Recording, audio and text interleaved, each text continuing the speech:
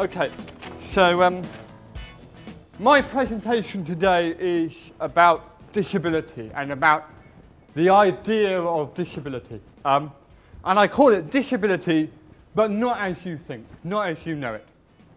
But I thought I'd start by explaining why I'm standing here today. So a bit about me. And it all started thanks to this photo here. This is a photo of one of my earliest athletic achievements. I won a gold medal at the regional championships, right? Which for most people isn't a big deal, but at that moment in time, that was the biggest medal I had. Now I have so many of these little tiny medals, I just have a box under my bed. I don't even know what they're for anymore. It's a bit of a shame, actually. I should have labelled them thinking about it, but never mind. These are swim shorts, by the way. So I didn't even have a pair of proper training shorts. These are my swimming trunks I'm wearing now. Very interesting, huh? Then I went to the World Championships in 2006. Came back with a bronze medal from that. So that wasn't my first international, but that was my first international medal. And I think at that point I kind of thought, hey, no, this is actually quite good fun. I'm enjoying this. We should do more. And then I went to Beijing. And Beijing was just the most phenomenal place ever. I don't know how many you can see, but this is me here. I'm sitting down. The reason I'm sitting down is because at that moment in time when that photo was taken, I had 2 broken bones in my foot. Okay? So it's a bit of a surprise that I won this one. But I did with 2 broken bones in my foot. There you go, hand it round. Yeah, I need them back at the end, and I have organised security outside to frisk people if there's a problem. Okay, so please make sure it gets back to me. And then I went to World Champs in 2011. I just wanted to show you this race.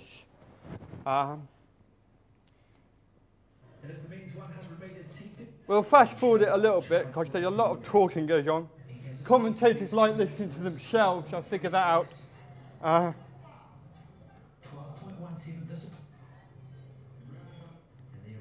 Okay, here we go. So the links to watch are me here. This is So Wei, who's the world record holder. And the guy on the other side of me is Roman Pavlik, who won the gold in Beijing. Ben Rushgrove, So Wei of Hong Kong in 5, Berlin of Britain in 6.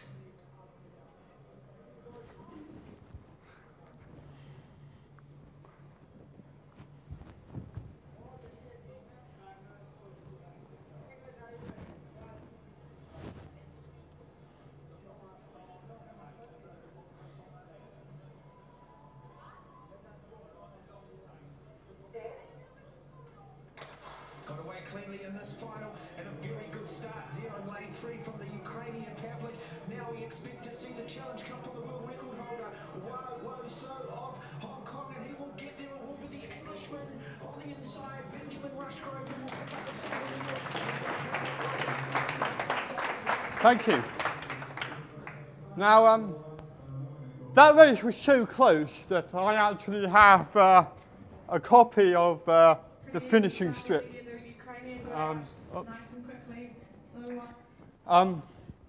And the reason I have a copy of the finishing strip is because I have to prove to people how close this race was. Okay? So this is me, and this is Roman. Right? And as you can see, we're basically crossing the line at exactly the same time. Okay? The difference between second and third place was 1/100th of a second. Okay? It's the smallest difference they can actually measure. Okay? To give you some idea, because that means nothing to most of you, it takes you approximately 3 1/100ths of a second to blink. That's pretty cool, I think. I like that fact. That's a cool fact, huh? Okay. So then, after that, obviously, the next major competition was London. Who wants to see this? Really? Okay, I've seen it a few times before. For Nicaragua, Wai So of Hong Kong, the world record holder in 2. Chris Clemens, United States in 3. In 4, possibly the favourite, Roman Pavlik of the Ukraine. Lane 5, Ben Rushgrove, and alongside him in 6, Graham Ballard, both for Great Britain. In lane 7, Zhinov of Russia. Lane 8, Mian Chi of China. And in lane 9, Marcin Mielczarek of Poland. This is the men's 200 metres for the T36 classification. And as you can see from that camera shot, there are 80,000 people here yet again, hardly a spare seat in the house.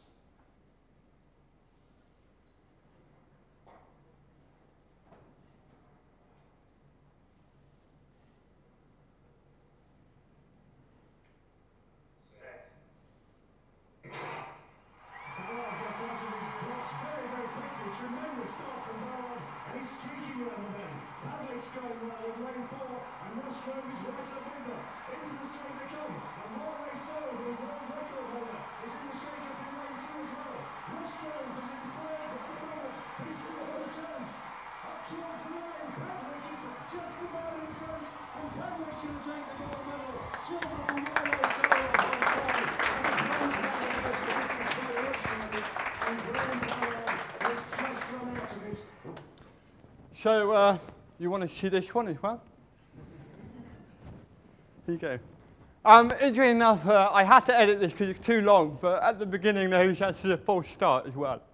So everybody's on 10 hooks before it even starts. And what's incredible about this race was that I really had such a bad games up to this point. I'd basically completely screwed up the 100. And so I really went out there in the 200 having to make it count. And you know, luckily I managed just to put it off. Now that's quite a lot about me, but I really want to talk about disability today because that's what we're all here to discuss. And well, when most people think about disability, they think automatically about wheelchairs. It's become the classic symbol of disability. Yeah? You know, you see the disabled parking bays, and they always have a wheelchair in them. Yeah? Or you see, you know, the disabled toilets, and they always have a wheelchair on them. Yeah? And my first point I'd like to make today is that we need to get away as a society from this idea that disability is all about being in a wheelchair. Okay, because it clearly isn't. Okay, there are many other disabilities in the world, right? And people don't always think about them. This is obviously a leg amputee. It's really the Americans do quite well with leg amps in the Paralympics. I don't know, but I think it's got something to do with the fact that they fight a lot of wars. So they generally have a lot of leg amps as a result of that. It's probably true. There's probably quite a lot of truth in that. But one of the things which is most not talked about is disabilities which affect the brain. And the reason for that is because they're generally unseen. They're not immediately obvious. People don't immediately think of them. And I'm sure that there are some people who are alive today who have disabilities of the brain and don't even know about them. Yeah? And I have dyslexia. And I'm also got CP and I'm also deaf. But probably most people think I'm deaf first because they see my hearing aids. And then if they talk to me, they think he has some kind of speech problem because I have some problems articulating my speech sometimes, which is the CP. But it's not until you get me to read something or write something that you realize that actually I can't spell either. And I'm terrible at reading. So, you know, I think these are kind of underappreciated disabilities, if you like. You know? Because it's very interesting, actually. What I've discovered is that I think about things differently to how other people think about them. And I'm sure that's because my brain is wired differently to everybody else's. And I have to look at the world differently. I have to problem solve in a different way to everybody else. You know, if you want to remember something, you just write it down, right? I can't write it down. I tried that when I was at uni. I had a notepad by my bed. And every night I would go to sleep, and if I couldn't get to sleep, it was because I had some idea going around. So I'd write it down in the morning, I'd wake up and I'd look at it and it'd be gibberish. I wouldn't know what I'd written. It was just nuts. So in the end I had to start drawing pictures and diagrams and things like that. Just kind of had memory aids rather than just writing it down.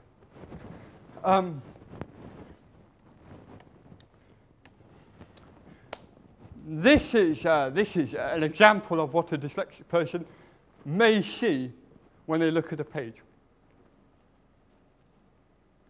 Basically, what happens is all the words jump about. They change direction. They move about on the page. You try reading that and making sense of it. Anybody want to try? I got, last night I was writing this page, I got about here and gave up. I couldn't make it make any sense at all. And then you get those who cannot see. And it seems to me that this is one of those disabilities which is, of all of them, the one I would least like to have, actually. I think it's pretty tough. Because we live in a world where everything is visual. Everything is visual. The internet is visual. Books are visual. Everything is to do with vision. Okay? So when we're thinking about disability, we've got to get away from this idea that we're just thinking about the wheelchair. There are many other things out there that we need to consider. And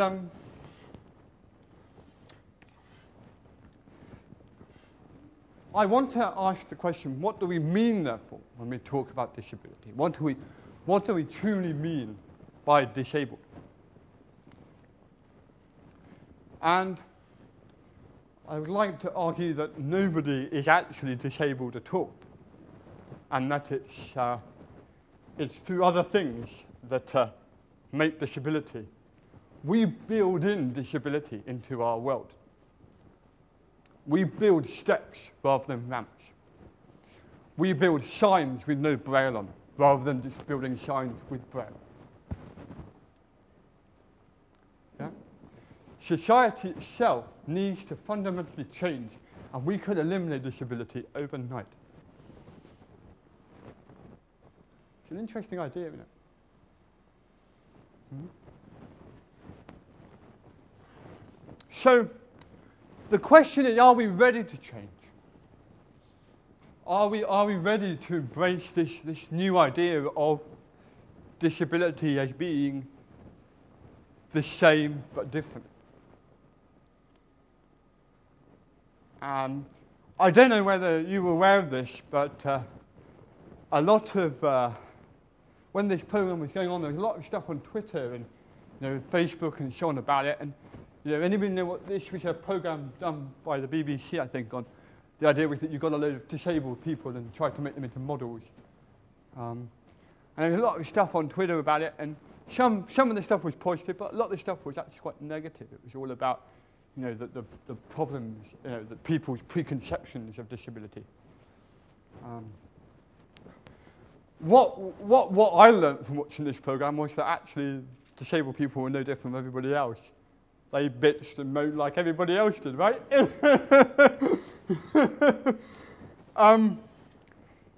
So, it's about the idea of disability as something which is changeable, I suppose, something which we as a society can do something about this. Yeah? But the question is, are we ready to? Are we in a position yet where society can really look at disability and say, you know what, we can do without the steps, we'll build ramps. Yeah? Or we can do without pages and pages of forms to fill in. Trust me, if we thought about it from a dyslexic perspective, half the paperwork would disappear overnight. And you guys would like that as much as I would, I'm sure. Yeah? It's true. So I asked the question, what's going on to change this? And a lot of emphasis recently has been put, perhaps not surprisingly, on the Paralympic Games, which were pretty amazing. I mean, you know, the crowds were just phenomenal. 80,000 people rocked up every night. And at the end of the games, when the whole thing was over, I think the whole country suffered from withdrawal symptoms for about, well, I think some people still are, actually. And, you know, it seems to me that it was an incredibly powerful moment. But it was just a moment. And the problem is that moments come and go and they pass and they move on. And the problem is that if we don't make the most of this moment, we'll lose it forever. The media are hugely prejudiced at the moment against disability. This was a BBC children's presenter. It's a very famous case. She had, well, you can see, she's got no arm. And basically, parents of the children that were watching the programme wrote in to complain because they felt it was upsetting their children. And I think that's just so wrong. You know, we should explain to the kids about why it is that she's got no arm. Not write into the programme to say, we want this person taken off the TV. Yeah? That's not an accepting society. That's not a world where we can really make a difference. And so what can really change? What can really make a difference? And I argue that what can really make a difference is you. You're the start. And if I can get round to every school in the country, and I can present this, and I can get at least half that class to agree with me, and change their view, all those little bits add up to make a big difference. But it all starts with you.